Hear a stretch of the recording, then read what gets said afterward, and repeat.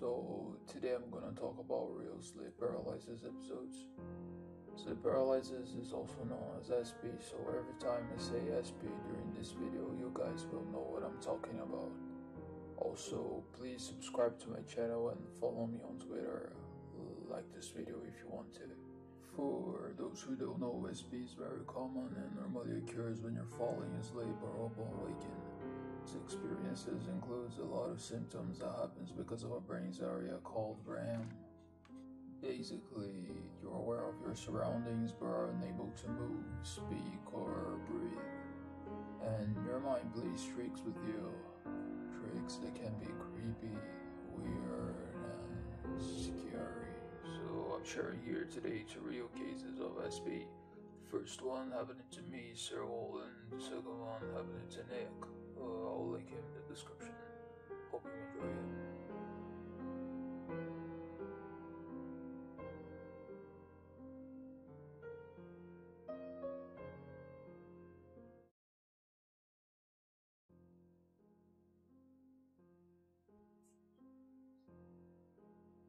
So, I don't know how to explain this, but I have sleep paralysis since I was a little boy.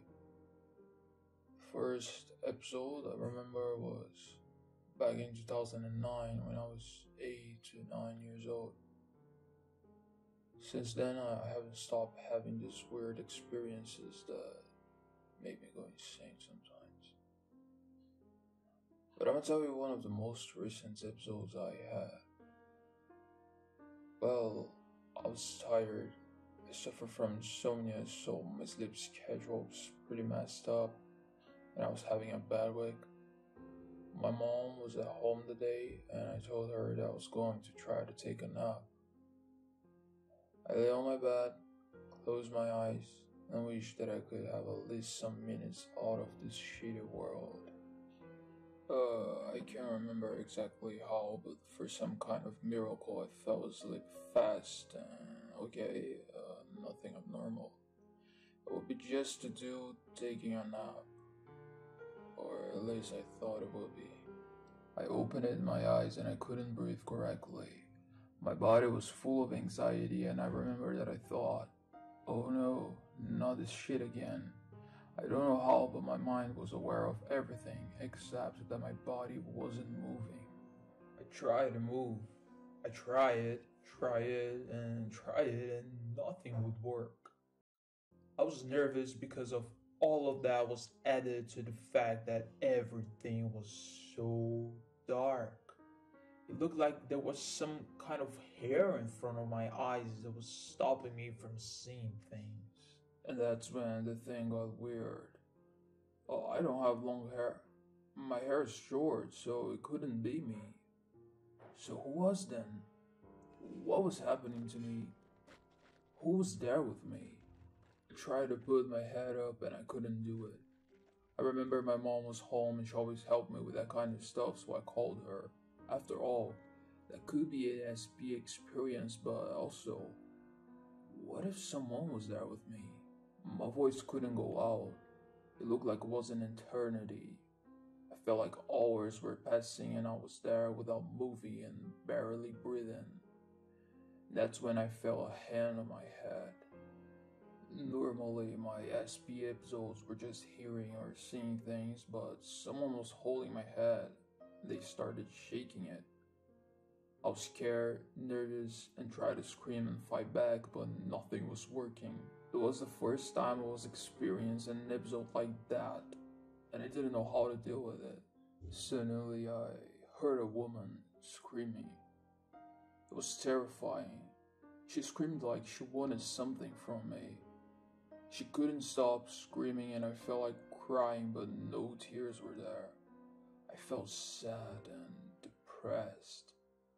I couldn't move, couldn't breathe, and couldn't cry. All I could do was listen to that woman scream to me while she shook my head continuously.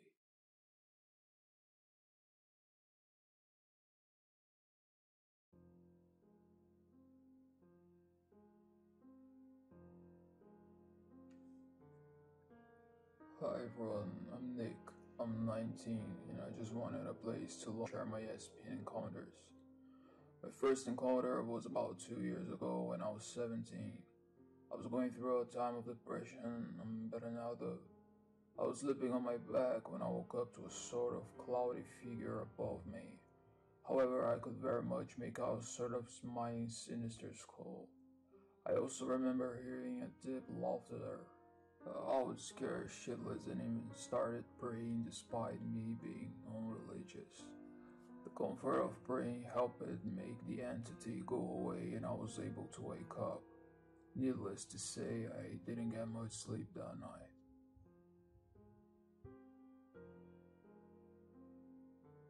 I believe I can determine the cause of this encounter.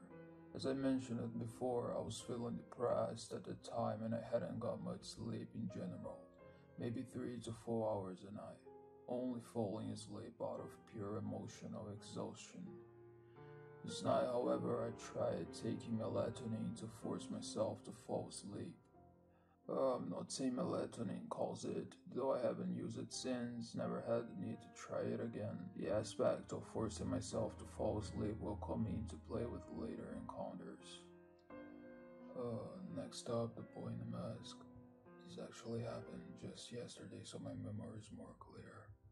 A little bit of backstory, I just got hired and worked at Olive Garden on Monday of this week. My shifts start early in the morning.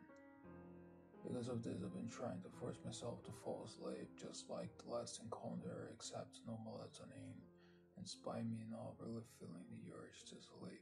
Unlike with the first encounter, I've been getting decent amounts of sleep lately.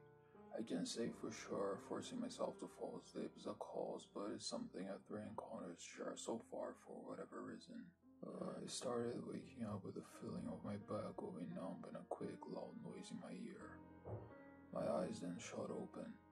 I was laying on my side and I could see a boy levitating above the ground sitting with his legs crossed. I say a boy because he seemed small in stature.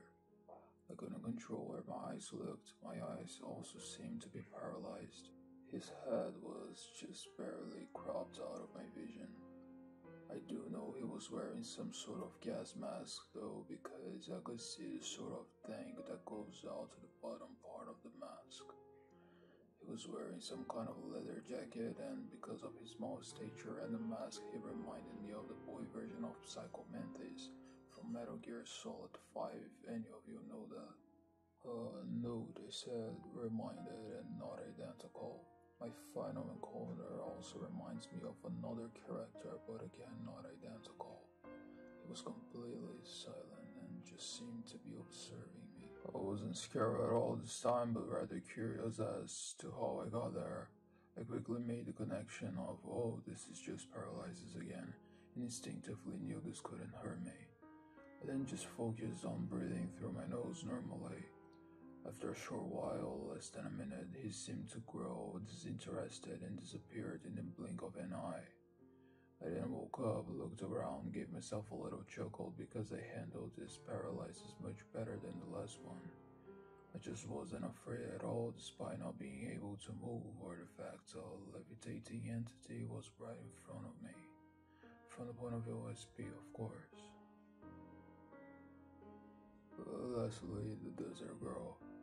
This encounter was just tonight and the most out of the three encounters I've had. I've once again tried forcing myself to fall asleep early and slightly hungry too. At around 3 AM in the morning, this SP trip started. This one is odd for several reasons, but the first reason is this trip was seemingly one where I went in and out multiple times of the actual paralysis. My first scene was waking up to a circular mirror despite this mirror not existing in my room. Inside the mirror I can see a line of popes marching single file. I know it's super weird, but just bear with me. Again, I'm not religious, so I don't know how I saw a bunch of popes walking. I know they were popes though because the details of the clothes were extremely clear. They had the cap, the white clothing, and even the exact facial features of the current pope, at least according to my memory. They were even holding some kind of golden scepter, which I'm not sure if that's something the Pope actually has or not. I then went out of SP, aware that, oh, it's happening again, and just accepted it. I was more curious to see what would happen tonight, so instead of getting up and moving around, I just stayed in bed, not moving. I didn't have to wait too long, as this time the main event kicked in. I once again felt my back going numb and my spine just pretty much going dead. Again, the loud sound in my ears, then my eyelids pop open. I'm still laying on the same side I was when I was looking at the mirror. Only this time I see a girl there, but a very weirdly shaped girl. The top of her head seemed to be a comb pointing forwards. I can't even fully describe it, it was super weird. It reminded me of some type of cartoon character who has one of those long drawn out noses extending from the head. Only it wasn't a nose because when she leaned in I could see the nose underneath. If it wasn't for the cone, she actually appeared very beautiful. She was dark and smooth skinned and her other facial features were pretty. Her eyes appeared to be golden and she looked like she was wearing a ton of jewelry, especially on the cone part of the head. I said it looked like because while the shapes were there, the colors weren't. I felt like I was viewing a black and white image, so instead of gold, it was a tainted white. I can't exactly describe her outfit, but her appearance reminded me of Urbosa from Breath of the Wild. Again, not identical to the character, only having traits that reminded me of them. Again, overall, she was beautiful and pretty stunning, ignoring the cone part of her head. She seemed to be talking to me in rushed whispers and looked very eager to talk. I was too busy thinking about, oh, this is SP to hear what she was saying. As I studied her, she moved in closer and closer until she was so close I could see her tongue while she was talking in my face. And part of me thought she was legit gonna lick me because of how close her tongue came to my face. I don't know, don't ask. Her behavior creeped me out, but I still wasn't afraid and knowing she wasn't real, and I thought I'd try to push the limits of what I could do when being an SP. I tried punching and fighting her to make her back away, but my arms couldn't move. That didn't stop me from trying though. I kept trying for about a minute until something bizarre happened. I thought I had regained control of my body and I thought I saw my arms in front of my body, just generally trying to fight off the entity in front of me. So weird because I legit saw my arms in front of me in my vision and I was convinced my arms were there. But as I will later find out when I woke up, they hadn't moved an inch from when I fell asleep. I guess that's normal for dreams in general, but it felt so real and I felt more awake than in previous encounters simply because of the activity I thought I was doing, also known as fighting. Another odd thing is when I was trying to fight her, it looked like my hands were just going through her, like she was just a projection or a hologram. Once I realized this, I just stopped fighting and went back to laying down. When I woke up for the final time, I moved around to make sure I was actually awake and that I wouldn't be dragged back into SP again.